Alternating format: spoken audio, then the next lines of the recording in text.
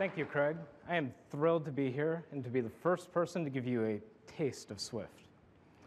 Let me show you how fun and interactive it is to write Swift code. This is a Swift playground.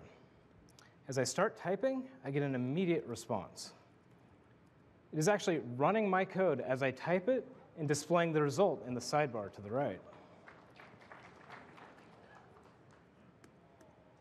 Of course, Swift uses type inference and has powerful string processing capabilities, which make it as easy to use as a scripting language without sacrificing any performance.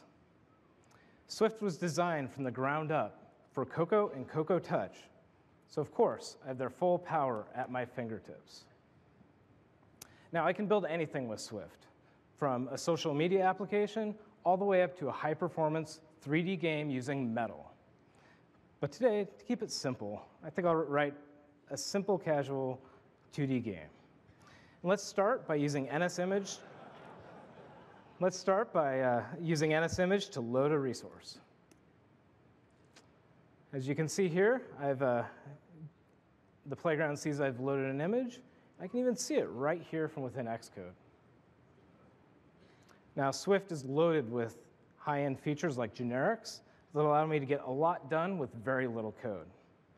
Here you can see I'm using an array of strings and using the functional map algorithm to apply a closure to every element, which allows me to load an entire list of images all with a simple line of code.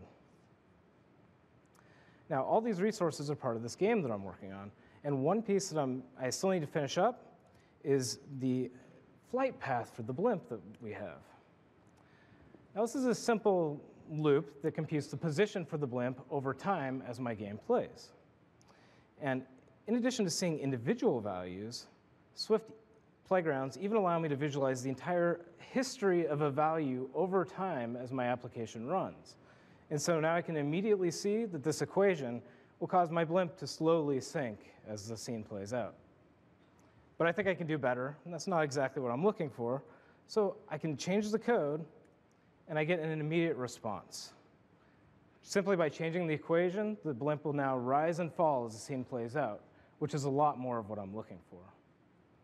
So now that we have this the way we want, we can take this and copy it, and let's go to the game that I'm working on.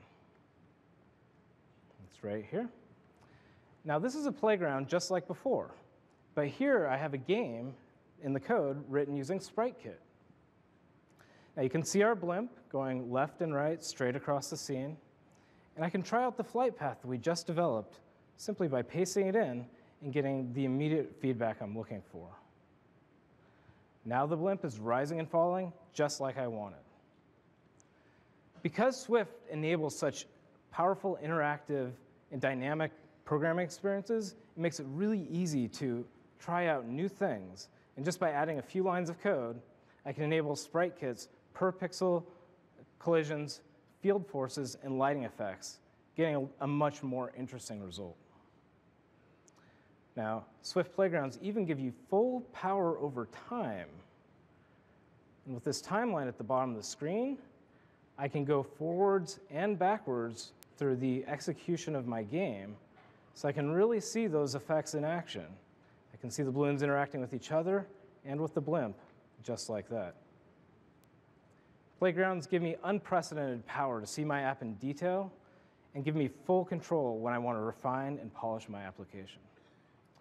But of course, Swift works great with Xcode and runs great on iOS. So let's now jump and see what the finished product looks like.